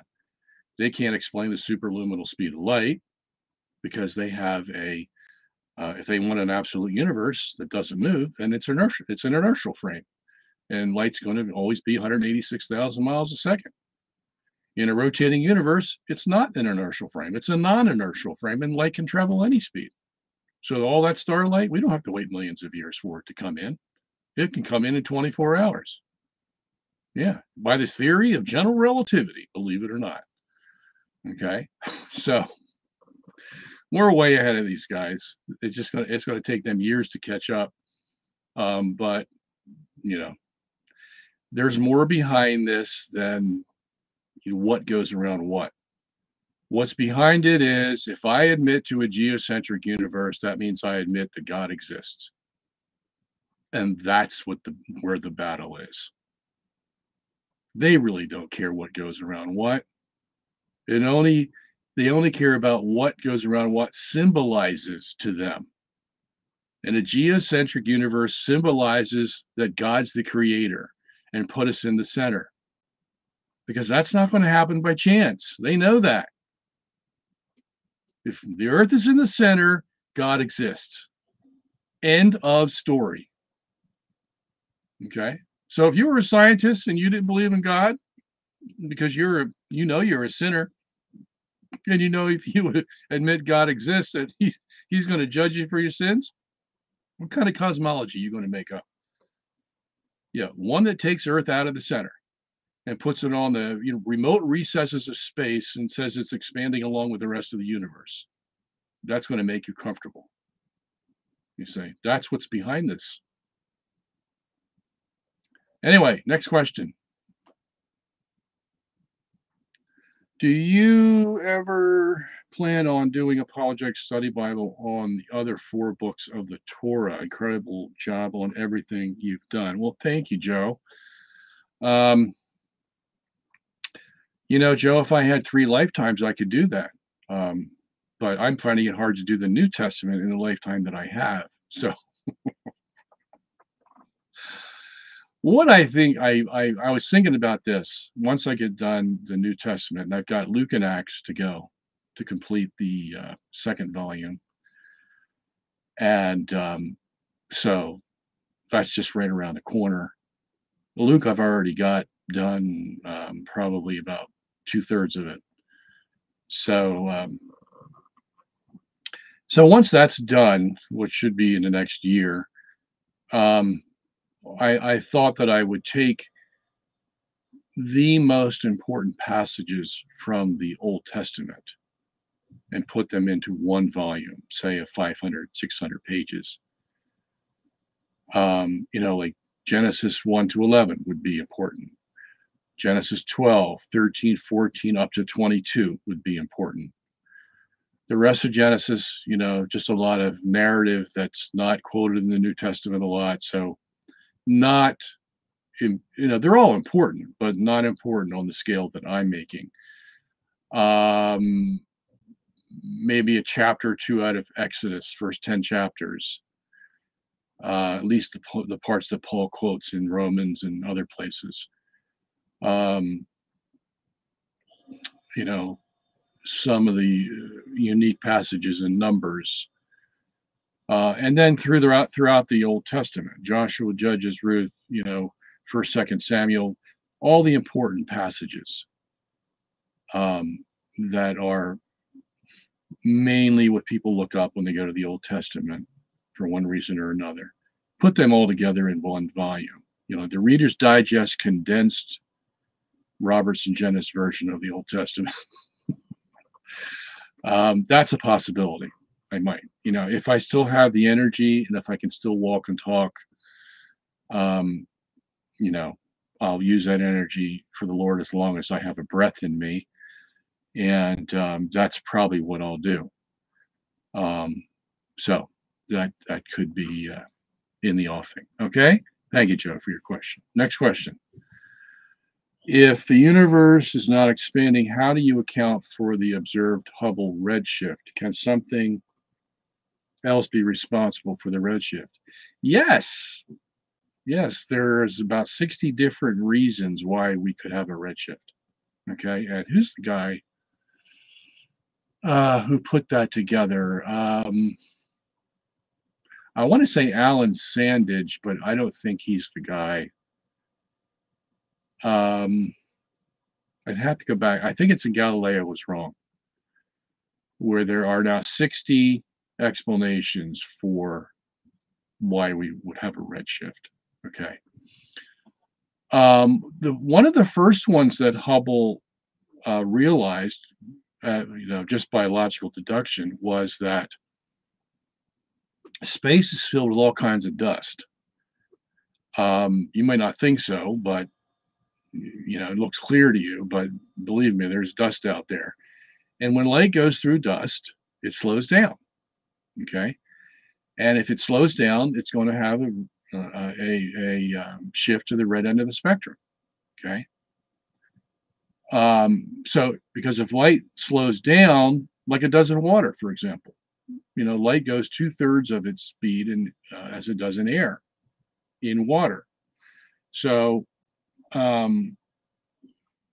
it doesn't have the same energy. And if that's the case, it's shifting to the red end of the spectrum. That's one possibility. Okay. We have another possibility in a geocentric universe. It could be, I'm not saying it is, it could be that the inertial forces work on as they do in what they call the gravitocentrifugal inertial force, could be stretching the wavelength of the light. And if it does, it's going to go to the red end of the spectrum. Okay. Now, some people would say, well, then that means you're going to get more redshift on the equatorial plane than you are on the north-south pole. And that would be true, of course, if the universe wasn't also rotating in an orthogonal direction. So it would have um, two spins, basically. We would never be able to tell because when your north-south celestial plane is moving in a circular direction, you're not going to be able to tell. Okay, we can only tell whether the equatorial plane is rotating around us. Okay, because we see the stars and the sun move around us east to west every day. But you wouldn't be able to tell that if you had a north-south celestial plane rotating. Okay, now where I'm getting this from is Saint Hildegard, the prodigy of her day that made a tychonic geocentric universe in 1180 AD, long before anybody was talking about what goes around what, including Nicholas of Cusa and Giordano Bruno and Galileo and Copernicus and Rheticus and Newton and everybody. She was talking about it and writing it down and saying to us that the universe not only goes around equilaterally on its equator, but also north and south goes around. So if that was the case, that's correct, then we're going to see redshift in the north and south pole just as much as we do in the equatorial plane. Okay, so that's one way to answer that question. So what I'm saying basically is there's a lot of ways other than an expanding universe to account for redshift. And Hubble was our first source for that when he said that when light goes through dust, it creates a redshift. But see, he didn't like that answer. Why? Because it still kept the Earth in the center of the universe. And it would mean that we have dust all around us in every direction with the Earth in the center. And so wherever the light comes from, it goes through dust and hits us at Earth, and it always has a redshift. If that wasn't the case, if the Earth was off center, okay, then we would see some blue shifts, even though it has to go through dust, because it wouldn't have to go through a lot of dust. Okay, maybe they wouldn't be exactly blue, but maybe they'd be orange instead of red. Okay, so yeah, he didn't like that answer, and so, wow, what do we do now? Well, let's just do away with the center. Let's just do away with Euclidean geometry altogether and create a balloon universe and put all the galaxies on the skin of the balloon universe. And if you do that and blow it up so it expands, well, you're going to see redshift from every galaxy. Ingenious, but totally absurd. All right, next question.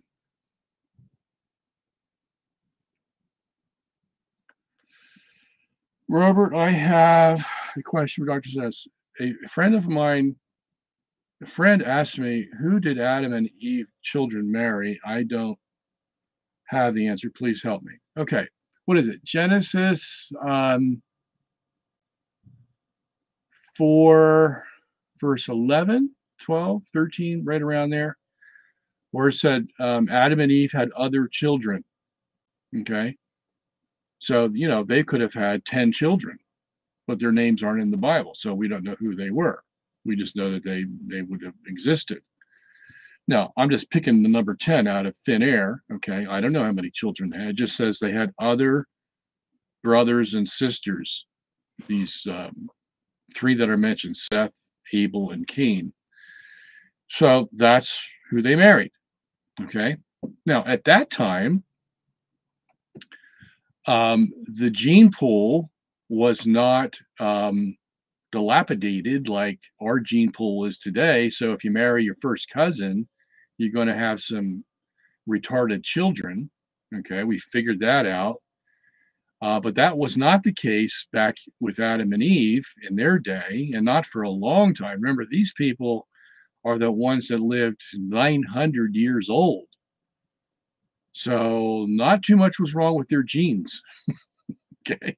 They were healthy specimens. And it wasn't until after the flood, because even Noah lived to 950, 600 of those years was before the flood. Okay. So he was still pretty healthy, like Adam was, and then managed to live another 350 years after the flood. But after the flood, things changed. The climate changed, and men started to live less and less and less.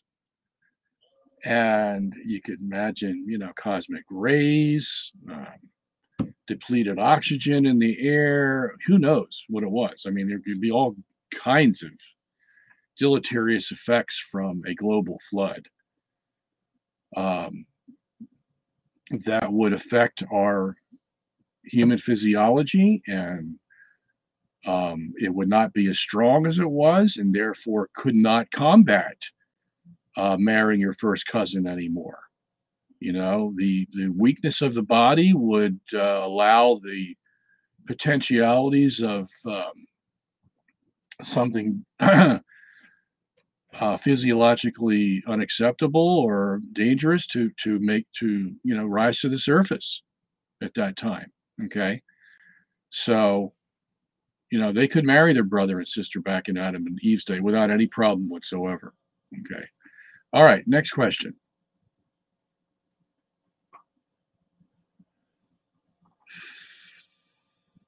Are scientists confusing an angular acceleration rotation of the universe for a linear outward acceleration? I don't think they're confusing it. Okay. In other words, it's not like, well, we have a choice. Do we want a rotating universe or an linearly expanding universe? It's not like they sit down and say, which one of these shall we choose? Okay. They choose a linear expanding universe because that's what Hubble gave them.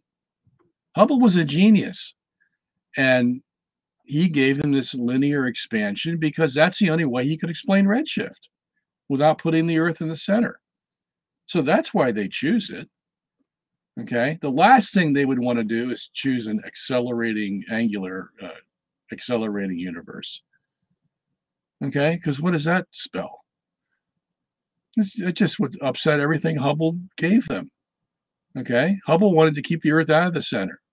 And they know an angular accelerating universe is going to put the Earth back in the center. So that's not even an option for them. Okay.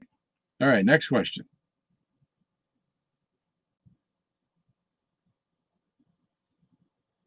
Are you excited for your debate with Kelly Powers? I hope you utterly annihilate this guy. He's really just trying to make a name for himself in the apologetic world. It'll be an easy win for you. Yeah, I had forgotten about that debate until I got reminded. So, yeah, Friday at 9:30 p.m. on who's the guy? Donnie. I forget his last name. Anyway, I hadn't done a debate. James White won't debate me anymore, so I'm looking for somebody to debate. So Kelly Powers came on the list. I don't know him, never met him, never talked to him. He was supposed to call me and he wanted to chat, but he never did call me. So, I never take, let's put it this way. How do they say that? Never underestimate your opponent. Okay, I'm one of those kind of guys where I'll treat Kelly like he was, I don't know, a genius, ready to conquer the Catholic Church. That's how I go into a debate. So, and I don't go in there with the motive of annihilating him. I go in there with the motive of telling the truth of the Catholic Church, and I let the truth speak for itself. If it doesn't convince Kelly, I'm not worried because there's a whole lot of other people out there I know will be affected by what I have to say. And that's the reason I do debates. It's not for Kelly Powers or James White. It's for the people that are listening. Okay. And I know because they write to me and tell me. I listened to that debate you had with James White, and I'm a Catholic now. I get that all the time. Okay, so that's what I do it for. So we'll see what happens. Next question.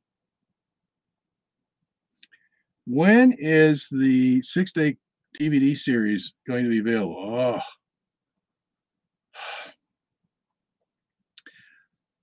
My colleagues have been dragging their feet. I'm going to be very honest with you.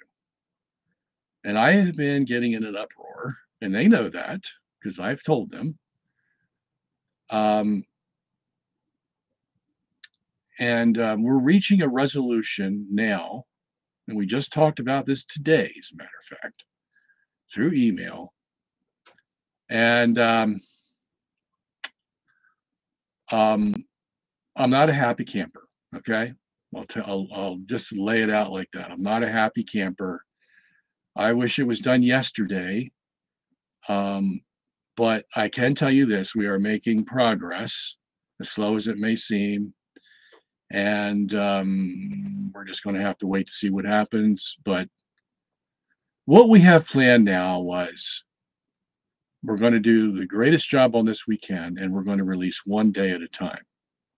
So the first day of creation, we're going to release that by download, streaming, and maybe DVD. And then about a month later, 2 months later, I don't know, we'll release day 2. And then, a month later, 6 weeks later, 2 months later, I don't know, we'll release day 3. And then day 4, day 5, day 6, and day 7. So that's the game plan. And then after all those days are done, then we'll put it all in one DVD package, all 7 days. I can tell you this, though, that it's going to be spectacular. It's going to be like nothing you've ever seen before. Okay? Despite all the opinions out there, Genesis 1 can be taken literally, and it is one of the most beautiful things I have ever seen when you take it literally. And you see why God put the days in as he did. Because once you see the scheme, then you see how they all fit together. And it doesn't bother us that the earth, of course, is first, because we believe the earth is in the center anyway. So basically, we're going to show you a geocentric creation, and that's the way it all fits together. Because once you put the earth in the center, then you can build everything around it. And the lights are no longer confusing, and the firmament's no longer confusing, and the water that's with the earth in the first, that's no longer confused. Everything works together just like clockwork. And so in that sense, it's going to be fantastic. But then the graphics that we're putting in there are going to be spectacular as well. So it's worth waiting for the finished product. That's all I have to say. And believe me, I'm trying to push it as fast as I can, but sometimes the mule just doesn't want to move. And you have to wait until he gets into a better mood. So that's where I'm at right now with that. All right, next question. Has anyone asked Bob how Francis' intended consecration of Russia affects his current position on historical consecrations? Oh, we already answered that, Koru. I just said it's all theater, okay? If heaven wants to bless whatever Pope Francis wants to do, that's heaven's prerogative. I'm, of course, not going to stand in the way of that. Okay, but that's assuming that heaven will do something. I think Francis has got the whole thing, as they say, ass backwards. Okay, in trying to make Russia the villain that needs to be consecrated means he doesn't know what the true story is. Okay, that's what I had said earlier in the program. And so this, heaven, again, is not telling Francis to do a consecration of Russia. Heaven did not tell John Paul II to do a consecration of Russia. He told Pius XI and Pius XII, period. Okay? So all this, I'm going to do the consecration of Russia that nobody else has done, it's all theater. That's what I called it. Okay? That's my opinion. If you want my opinion, you come to this channel on Wednesday, 8 to 10 p.m. You get my opinion. All right, next question. In Luke 16:15, which law is Jesus talking about? Now, usually I'm able to remember, but I will I am forced to open up the Bible here. Luke 16:15.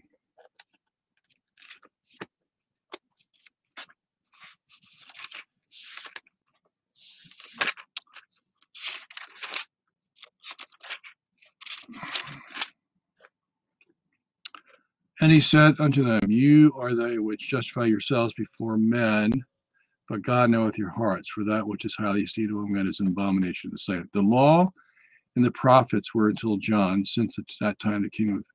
So I don't know, which law are you talking about here? Luke 16:15 does not have a law. Now, maybe you're thinking of verse 16. It says the law and the prophets were until John. So, the law would be, of course, the Mosaic law and any laws that came after that. Some, even the Psalms contain some laws, if you want to get technical about it. And the prophets, of course, would be everyone from, you had prophets in,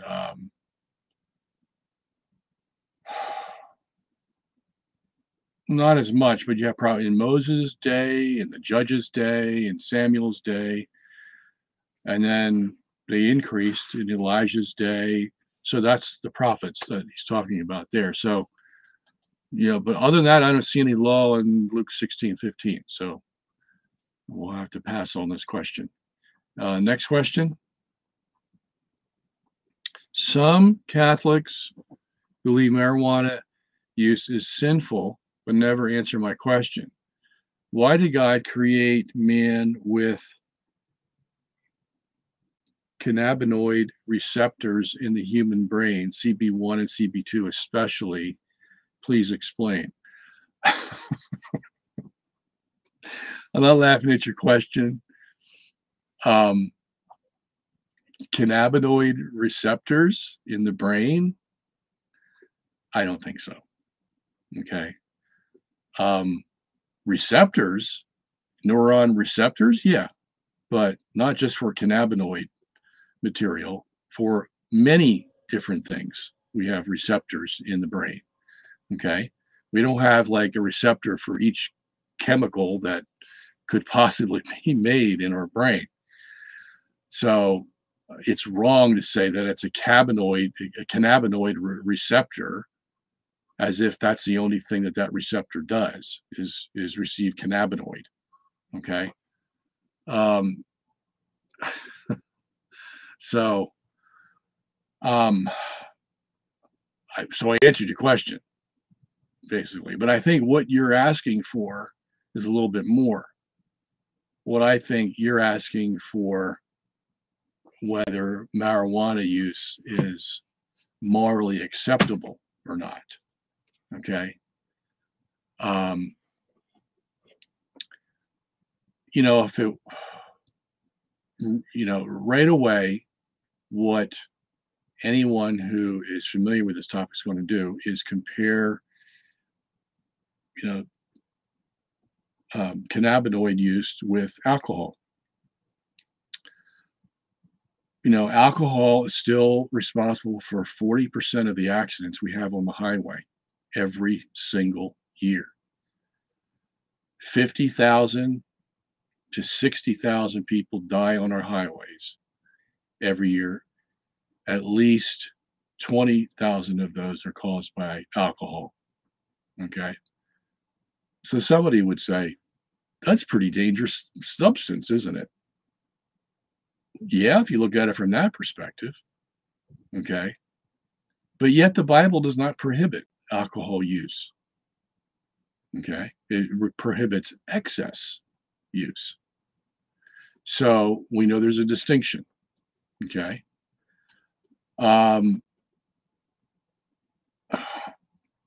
From there, someone can make an argument that tetrahydrocannabinol has medicinal properties, and that's been clinically proven. Okay. So if a state in the United States wants to use marijuana for medicinal purposes, that's perfectly legal if the state has allowed it. And there's a lot of scientific evidence to back that up. Okay. Especially for cancer patients. Um, and a lot of other things that you would not normally think, but um, and a lot of times they can take the hallucinogen out of the cannabinol molecule so that you're just left with the beneficial effects without the hallucinogenic effects of marijuana. And that's where the real question is, isn't it? It's not the tetrahydrocannabinol itself, it's the hallucinogenic properties that's got people worried. Because if you're smoking marijuana and behind the wheel, well, you may not be as inebriated physiologically as you would be with alcohol with marijuana, but there's going to be some ill effects. And if there's just a little ill effects driving a car, you're going to cause accidents and you're going to kill people. Okay. So that's the problem. Okay. Is we have a hard enough time dealing with alcohol. We tried to regulate that at one time in the 1920s, and that wasn't successful because all they did was, have their back rooms when they made their moonshine and everybody had their alcohol. A little bit more expensive, but it was still there. So if you wanted it, you knew where to go get it. Okay. And it got so bad that they just took away the law. Said we can't control it. Okay. And, if the Bible had condemned the use of alcohol, then that'd be a different story because then it would be a sin to drink alcohol. But it's not. Okay. It's a sin to drink it in excess. Okay. And I think the excess argument also works for marijuana. Anything outside of clinically observed marijuana use for health reasons at this time is an excess. Okay. Because we really don't know all the ramifications of using marijuana. They are a lot more than alcohol. With alcohol, you're going to get cirrhosis of the liver and other, deleterious physiological effects. Your lifespan's not going to be that long. Things. So, but we can calculate what they are. With marijuana, we don't know. It's like an abyss to try to find out what are the repercussions from continued marijuana use. Okay. To something like somebody having hallucinations 5 years after they quit marijuana. Now, if you're having a hallucination and you're driving a car and you've quit marijuana after 5 years, you're going to get into an accident and kill somebody. Okay. So, that's the problem with marijuana. It's not as an exact science as it is using alcohol. We know how many drinks you can have. We know that if you go over a 0.1 or a 0.08 alcohol level, you're intoxicated and you shouldn't drive and you should find a designated driver. We've worked that out. Okay.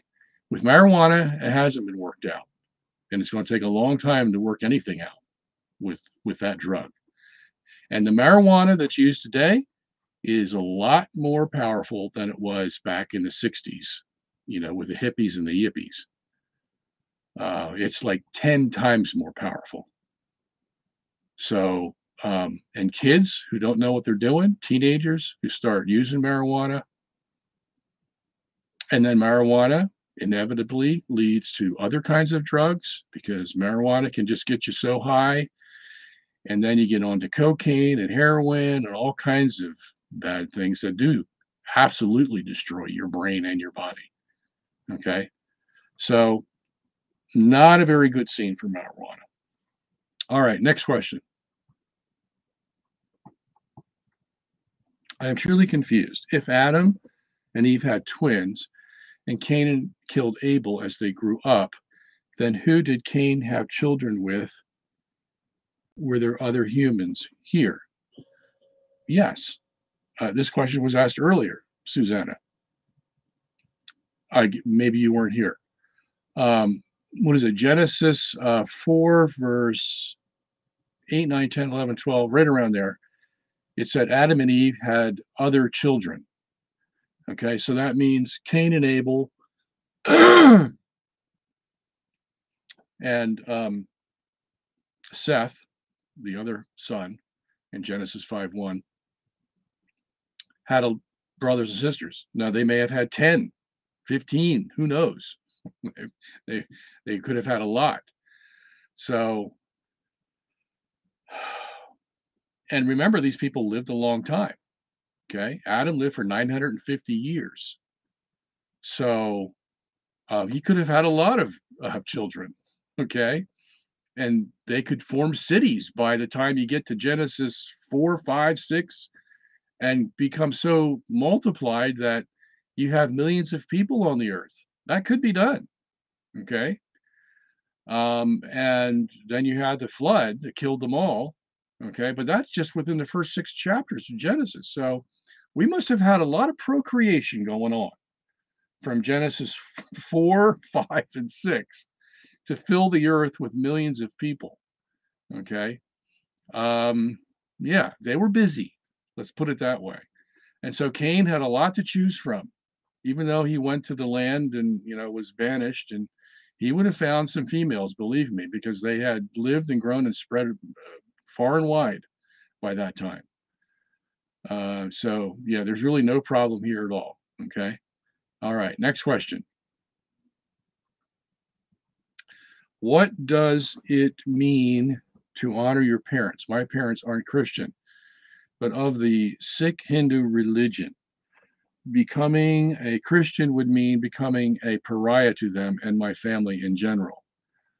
Well, Cephas, this is what you're going to have to realize about becoming a Christian. It may be that you have to reject your family. Remember, Jesus said, if you don't hate father or mother, brother or sister, then you can't be a follower of mine. Okay. And it's the same word hate that we normally use in other places. Okay. Now, he didn't mean that you have some kind of vicious animosity toward them. It just means you hate what they stand for because they don't stand for Jesus. And you hate what they live for and their motivations and all that. You just hate it because it's not Christian. Okay. So this is a question you have to face. And once you make that decision, I guarantee, Cephas, you're going to say, whatever took me so long to do this? after you make the decision, that's what you're going to say to yourself. Why didn't I do this earlier? Okay. So that's what you have to do. All right. Let's everybody pray for Cephas tonight. And he's got a big decision to make, and he needs a lot of strength. So everybody will say a prayer for you tonight, Cephas. Hopefully, God will help you. Okay, I'm only going to be here for, let me see, I got minute 53. I was late, wasn't I? So I should give you 10 more minutes. So what do you think of the thesis of information, which is non-material, as the basis of the physical reality instead of energy? Some equate it with, and God said, let there be.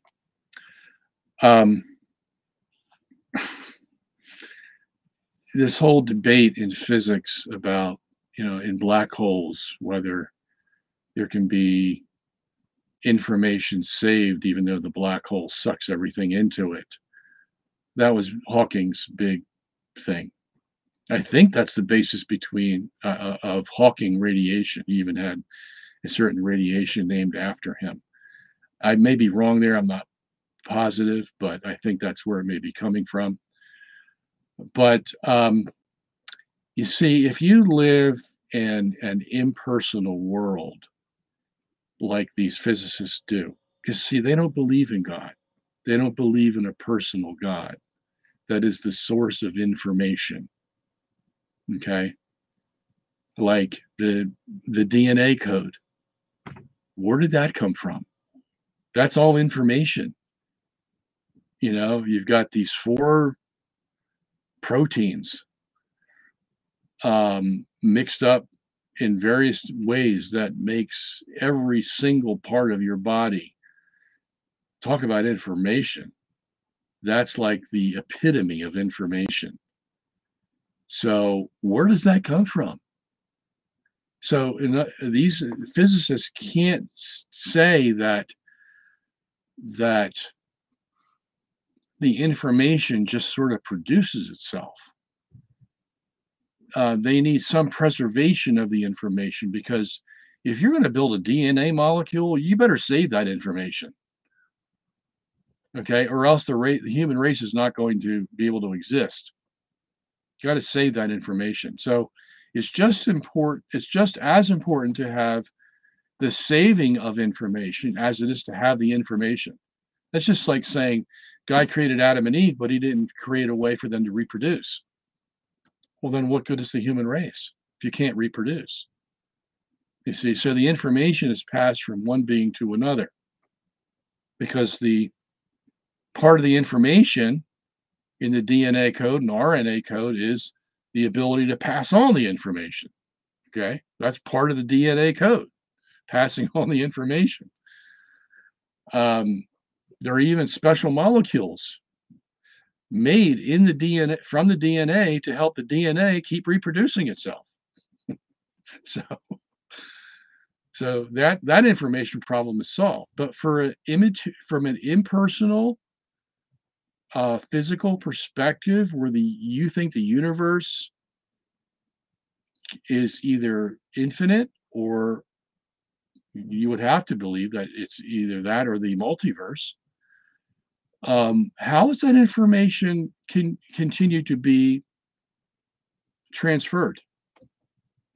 Okay, especially if you have black holes all over the place and you've got destruction of this or that, the other thing. Okay, so that's what they're all worried about. Because if you don't have a basis to keep the information flowing, then that means your whole system is wrong. Because obviously, if you can't keep the information flowing, your system can't exist. Okay, so that's why they're so worried about it. I hope I answered your question, but it has nothing to do with God saying, let there be. Let me put it that way. All right, question. Is it possible that John Paul I is a martyr if he was killed for not being corrupt? And what was John Paul I like? John Paul I was very affable. Always, he was called the Smiling Pope. Wherever you saw him in public, and there were tons of pictures taken of him. Look on the internet. And just put in John Paul I images. Of course, you'll get a lot of John Paul II coming up there, but you'll see in almost every photo he's smiling. So that's why he was called the Smiling Pope. And I think he had the personality to match that smile from everything that I saw of him for the short 33 days that he was in office. And as far as being a martyr, yeah, I mean, if he was assassinated by his own hierarchy, definitely be a martyr. But you won't see his name coming up for sainthood anytime soon, I don't think. But you never know what Francis is going to do. Yeah. All right, next question. Do evil people who rise to power realize they're demon possessed? Actually, some of them do. Anton LaVey. Who's that other guy from Europe? Oh, I forget his name now. Yeah, they knew it, and promoted it and demanded it from their followers. Oh, yeah. Not all of them, but there's a large portion of them know they're demon possessed and they want it. Okay. They want it.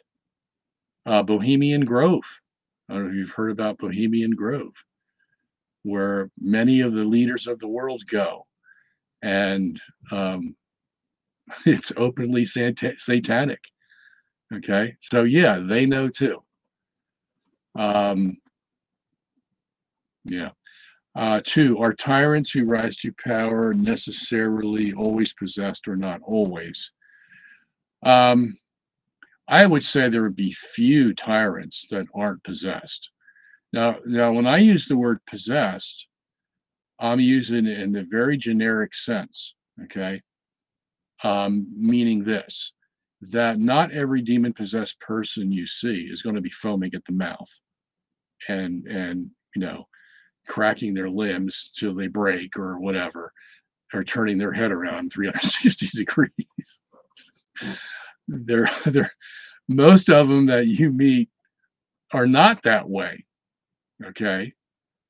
Yeah. A lot of people you see walking down the street are demon possessed, but the demon's quiet because he's got a nice home to live in. And every once in a while, show his ugly face and make the person do something that they wouldn't normally do. But for the large part, they're quiet because they have a nice place to live and they don't want anybody disturbing them. And when they're forced to leave, that's when they raise a ruckus. Ask any exorcist, and he'll tell you that. Okay. So, yeah, you could see a lot of demon possessed. Well, you won't be able to see the characteristics, but you will know that, yeah, the probability of them being possessed by a demon is very great. Okay. So, yeah, the music industry especially. I mean, some of these people who become the stars of the music industry, they will tell you, or you find out by doing some investigative research, that it's satanically controlled and they're told what to say, what to do. Some examples like Led Zeppelin, Jimmy Page said he was possessed by the devil whenever he played his guitar, and that's how he could play it so masterfully. Examples like that. There's other music leaders that say the same thing. They will admit that they are possessed by the devil, and they worship the devil. Okay, yeah, you need to read some books on rock and roll in the music industry from a Christian perspective. I mean, I've read a few of them myself, and it'll just make you like, I just can't believe what I'm reading. Okay, so yeah, try to look up a few sources. All right, I want to take one more question, and then I got to leave you tonight. So, who's the lucky Clinton Hune? How would you argue for the monarchy being the best form of church government over a democracy or an aristocracy? Well, aristocracy, of course, has its own problems because only rich people and form the aristocracy. Democracy, basically, all a democracy is you have someone give a thesis, someone give an antithesis, and then the result is a synthesis, as the dear philosopher Hegel told us. So, that's an illusion that you're going to get the best for the people possible because you have two entities that are opposed to one another. And the best man wins, so to speak. Okay, that's what the synthesis is. And you have to be the illusion of a democracy is that the politicians really care for you. Now, out of human kindness and human nature, yes, there are politicians that actually do care for their people. Okay. I'm not saying it doesn't exist. What I'm saying is it's not as strong as it would be in a monarchy. Okay. A monarchy is they worked so well for so long because the monarchy has a vested interest in taking care of its people, okay? Because it's a family dynasty, so to speak, and they get to know their people. And it's like a camaraderie between the rulers and the people that is the most efficient, the most productive of any we've ever had in the human race. Okay. So now here's the problem with the monarchy. When you get a bad king, everybody's as much as they benefit when he's a good king, they suffer when he's a bad king. I mean, look at Henry VIII. Okay. This man created his own religion because the Pope said that he couldn't get divorced to get married to the person he wanted to get married to. He left the church and he was one of the church's greatest apologists, always defending the Pope and the Catholic Church until the church said, you can't get divorced and remarried. And Henry said, bye. Went to England and he made his own religion, the Anglican religion. What a legacy, huh? That's where they started.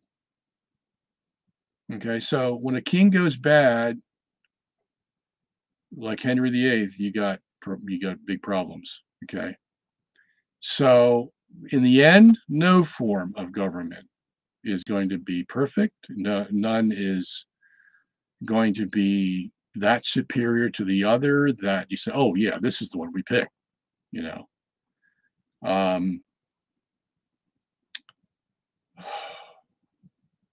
You see, in a monarchy, however, you don't have the problem of somebody stealing an election from you. Because you know the king's son is going to be the next ruler. And you coddle that son and you teach him and you make a big deal about him and you make sure he has everything he needs so that when he does become king, he's going to be a good king. And most time, that's what happens. The people have a vested interest in taking care of the king's son so that he grows up to be a good man and a good king. Okay? Because they know who the next leader is going to be. But in a democracy, who knows who the next leader is going to be? Okay? The guy with the most money. Yeah. The guy with the most pull on all the lobbies. The guy who's friendliest with the stock market. You know, this is what happens in a democracy. A democracy can be bought by the richest people. And if they don't win, look what happened the last election. Yeah, the 6 states, the 6 problem states was where all the elections were overturned. Okay? So if you can't get it by hook, you get it by crook. That's what happens in a democracy. Because you don't know who the next leader is going to be, as you do in a monarchy. Monarchy's safe in that direction, you see. If I know the king's son, John, is going to be the next king, man, I'll do everything I can to watch John grow up the best he can grow up. And he'll return the favor someday, okay, by keeping the people safe. And democracy, you never know. Okay, it's hit or miss. All right, that will be the last question. We'll see you again next week from 8 to 10 p.m. That will be Wednesday, March the 25th. So we'll see you then. Now, please stop over at robertsungenis.org. We've got some great books and DVDs and all kinds of good things for you. And if you would, please slip a donation to us. You can just tap on the donation button and it'll take you to the place where you can give us a little pittance. And if you want to become a monthly donor, please feel free to do that. And that's about it. So see you next week. Take care. God be with you all. God love you.